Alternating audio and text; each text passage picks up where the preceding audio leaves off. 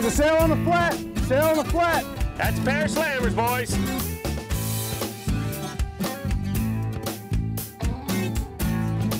Nice fish.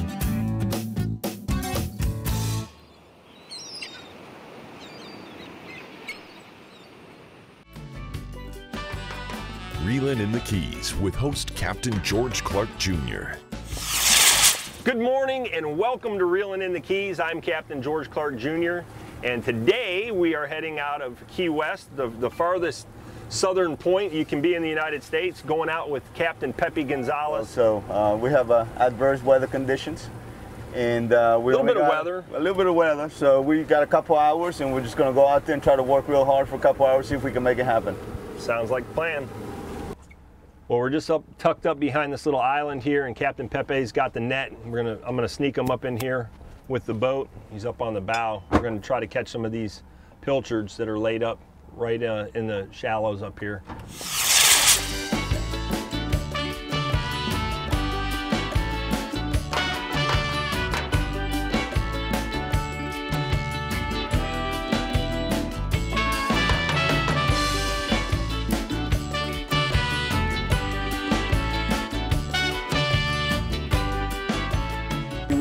You smacked them pretty good this morning. Yes, we did. Yes, we did. We got lucky on the way out. We spotted some baits, and we threw a couple pancakes, and we're blacked out on the bait whales. We just pulled up to a spot. We got a little east current. The water color looks good. We got a whole live well full of these beautiful pilchards.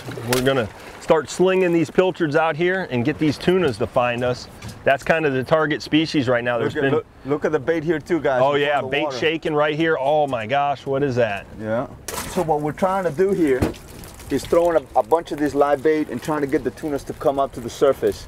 And what I'm looking for is for them to actually bust on the surface. At that point, we'll put the baits on the water with the hooks and see if we can. So you want to prime them and get them to go. Ideally, yes. And then look, we have a boat over here hooked up, so that's always a good sign when you get to a spot. So we're gonna go ahead and get ready right now, because it could happen right now. Got me fired up. Oh yeah. Check your drag. Oh, Something just popped up right here. Something just popped up. All right, so we're using small hooks to kind of, they're real keen. Yeah, they're very shy, so we got a 30-pound fluorocarbon Vanish fluorocarbon leader. Now is it going to be like yellowtail fishing and we want to feed this out here? Yes sir, yes sir. What you want to do is free line it out there. Just keep it free line and hang on, because when they hit, it's a hit. We're gonna start off with just the 30-pound fluorocarbon. If we're getting caught off non-stop, put some wire on. Yeah, we'll put some wire on, and we'll put some light wire just to make sure that we can get some action going, because you just never know. There definitely could be some wahoos this time of the year here. Well, we wouldn't be too upset about that either. We got the wind coming from the east and the current going to the east, so we got the wind against the tide, and it's keeping us on station, which is nice, because you can get some situations where every few minutes you have to move again, and that just makes it more challenging. This is ideal. I just had another little hit right there. There's something big and black there. It looks like a barracuda. We got a big barracuda. Oh yeah. Oh! Got us here a little blue runner that just got chumped on here by the big barracuda, which could have been what's been cutting us off as well. See if she comes back and whacks on him again. Yeah, he just got me again. Wow, look at all that bait right there. Yeah. Yeah. Oh, look at the shark. Oh yeah. Large shark right there too. Big shark. Yeah.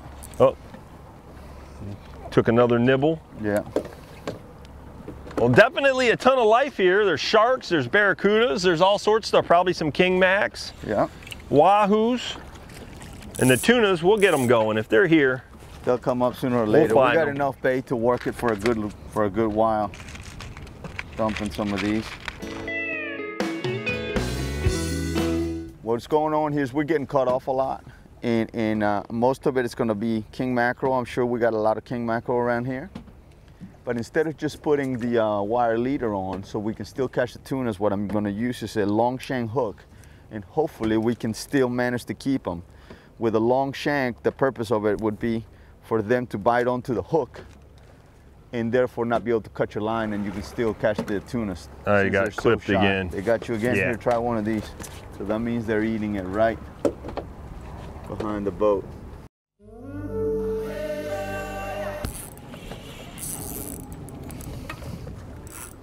That's a little bigger. Yeah, I still believe it's just a bonita, though. I don't feel the power. I mean, even though the tuna and the bonita It's a little are different the same fight. family, even if they're the same size, you can totally tell when it's a tuna. The tuna's just got incredible. Big blue runner. Yeah, this is just a big blue runner, actually.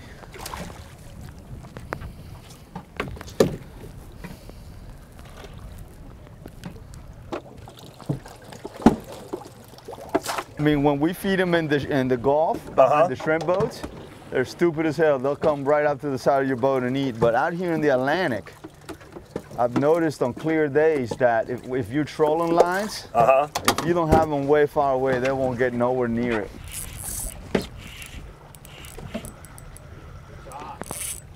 All right. Oh, bonita. Bonita. I'm not getting. Bonito. Blue runner. That one came off or got eaten. Still fun to watch them just crash baits. Yeah, Like, no, I it's mean, still a fun bite. What's going on right now? well, just But imagine you can being. totally tell when the tuna's bust. A tuna bust on the surface is 3 times louder than that. You could just hear. You don't even have to see it. And so far right now, we've only got the bonitas up, but we're staying hopeful. You know, usually the bonitas come up first, and then we'll get the other ones. This one's a little bit more suspicious. Well, I was gonna say, just imagine being from like the Midwest and you fish in a lake, you know, and then you come out with you and chum these fish up. Oh yeah. And they're fun to catch, you know. These don't get much funner than this, really. Well, the blue runners are swarming. Big blue runners too.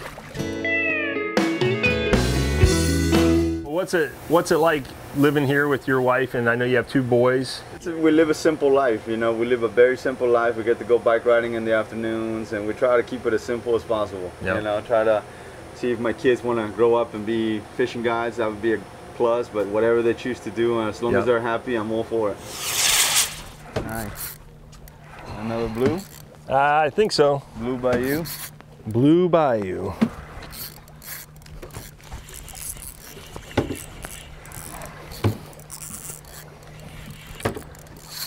There's look, I got a rainbow runner.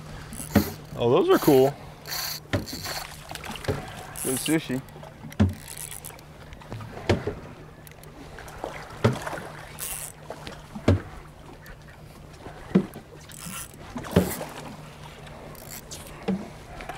I got Mr. Blue Runner. Big old blue.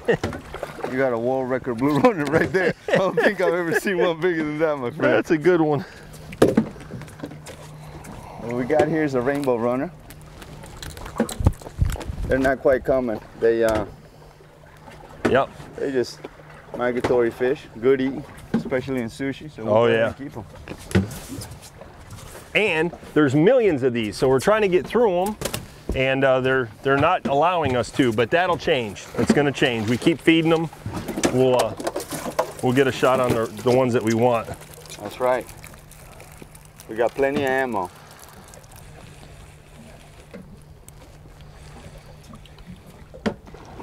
Yep. We got the right ones popping up now. So now, do we need to keep sprinkling? Yes, we need to keep them up on the surface. You see the splashes are much bigger. That's a blackfin right there. Really nice size fish. Yeah. And I think they're hungry. They're about ready. They're smart though. You know, when that water's clear, you'd be surprised how they'll go around your line. When we got 30-pound fluorocarbon, I really don't try not to go any lighter than that, but sometimes you have to. So we might have to drop down to 20, but what happens is we'll have a lot of sharks here. So you got to be able to put a little bit of drag on that reel so you can land this fish before the shark gets them.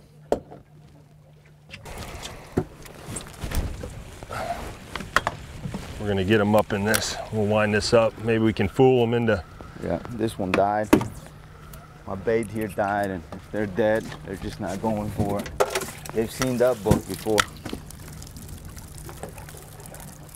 Oh, bonita.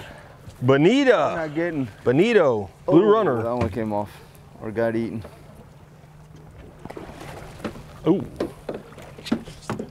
Still fun to watch them just crash baits. Yeah, like, I mean, it's still a fun bite. What's going on right now?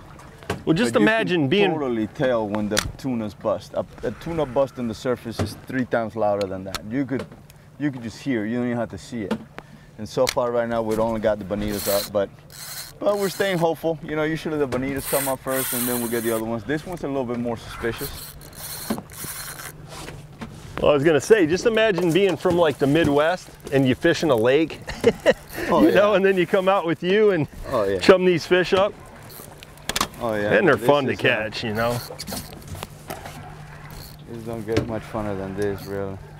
The blue runners are swarming. Big blue runners too. Boom. That's a bonita. Right at the back of the boat here.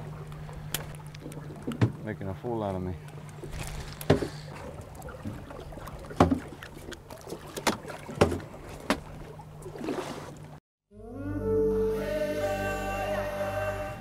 You ever catch big yellowtails and stuff like that doing this? Oh yeah. Yeah. Oh yeah. Ooh. Oh, hello. Oh yeah, no, most definitely catch some big yellowtails with live filters. We need. Oh, son of a bitch! Might have been a cooter or something. We need some color in this boat. We need some gold. Look at that, and I got the bite on the way in. We got plenty of ammo. Ooh, I'm gonna go with Mahara. There you go.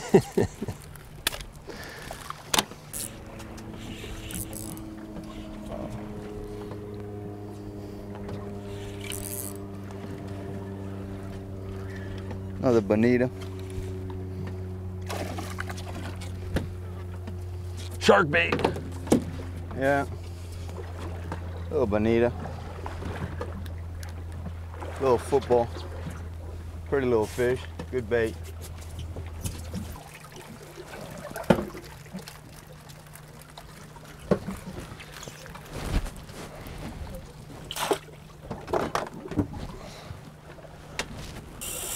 Ooh. That one's smoking some line. Straight down, huh? Yeah. This one could be this. Oh! Good Lord Almighty. Can't catch a break. That was a great bite right there. Go. You're on. I had a bite too. Oh yeah. Oh. Ooh. That's the right one there, Bubba.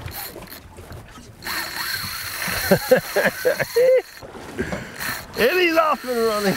That's the right one there, Bubba. Doubled up. Doubled up. All right, Pepe. Got him going now. Well, after a bunch of tries and catching a lot of other things, we're doubled up now. And these seem to be the right ones. We had the tunas busting really close to the boat on those freebie baits. So they finally found us, and the predators have left us alone so far. Knock on wood.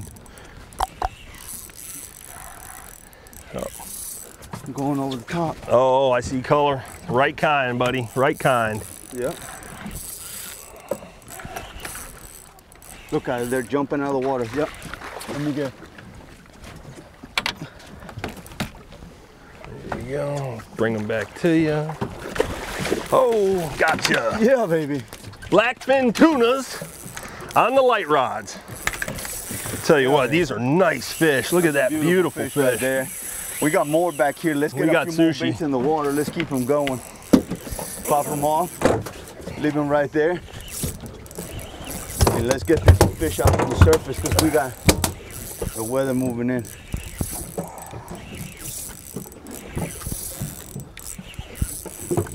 Yeah.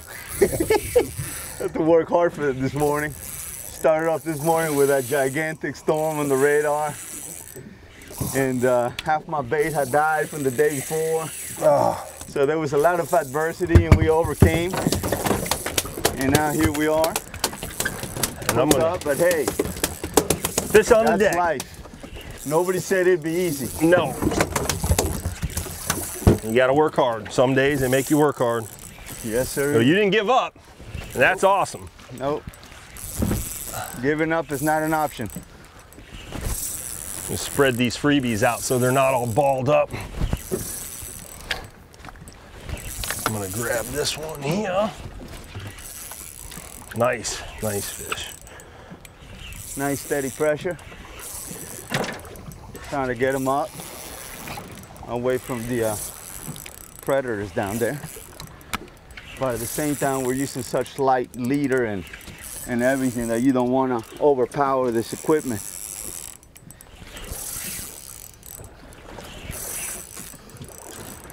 That's so awesome though. See them coming, busting like that, you know? Yeah, yeah. It don't get any better than that. No, I love it. Don't get no I love the that. Visual bites, like out here. Look at them, yeah. Minnows getting just blown out of the water.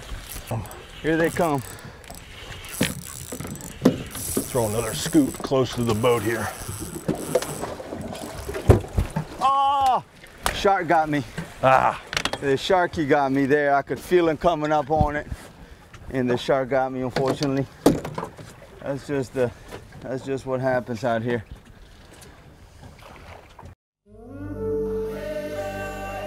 So far we lost, I don't know, 4 or 5 tunas to the sharks. You can tell the tuna bite is much more different than the bonita. The bonita, when you hook them, not only are they not that powerful, but they will also come up on the water column. They will come up, you'll fight them more on the surface. The tunas will always sound, they'll go straight to the bottom. So it's a pretty easy way to tell what you have on the line. There they are, they're jumping behind the boat right there. Check out the birds. Frigate bird. It's about to happen, it's about to happen. It's about to happen here, guys. There you go. There you go. There you go.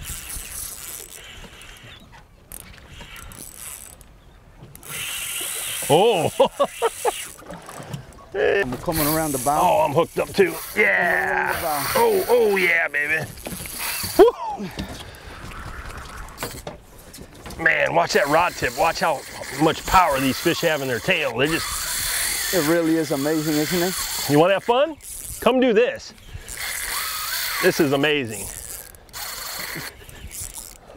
Where's he at? How you doing up there? Oh, I'm just having a ball. You like it, huh? Got the right ones. Easy, easy now. Let's get his head up. Get his head up. Surface.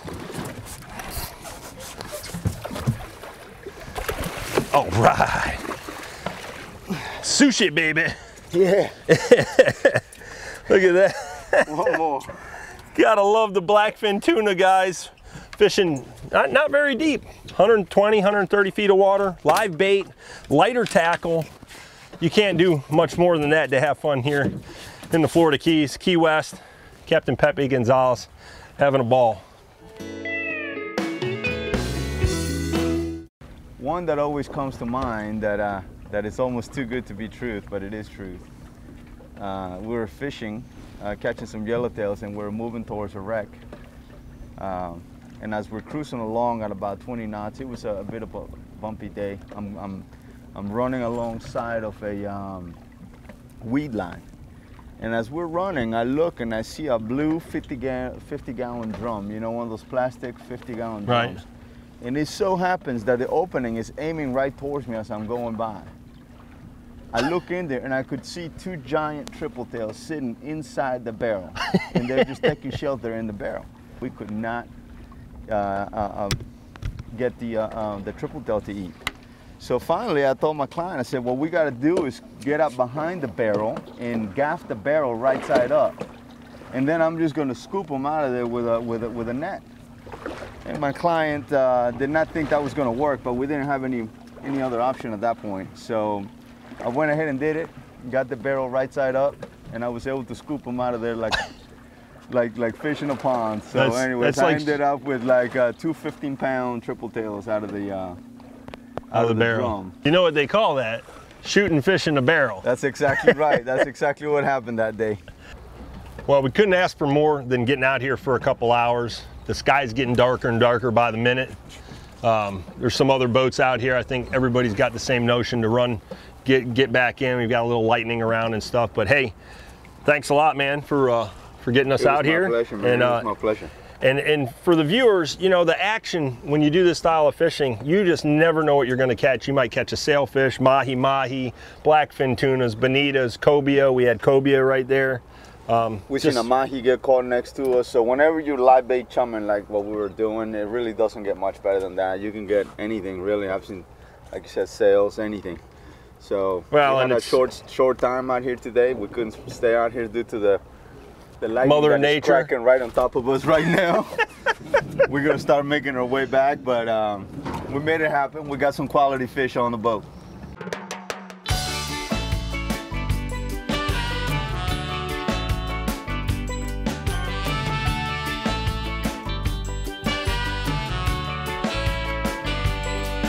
There's a place out on the ocean, ain't on a map anywhere. The captain's looking at the water, he knows exactly where to steer. No internet or Wi-Fi towers, all that stress is gone. The line's just went in the water, and somebody yells, "Fish on!" And it's just another day, reeling in the keys. We got that fishing feeling, there's no place we'd rather be. We're a million miles from nowhere, but we ain't lost at sea. Just living life, living the dream, reeling in the keys.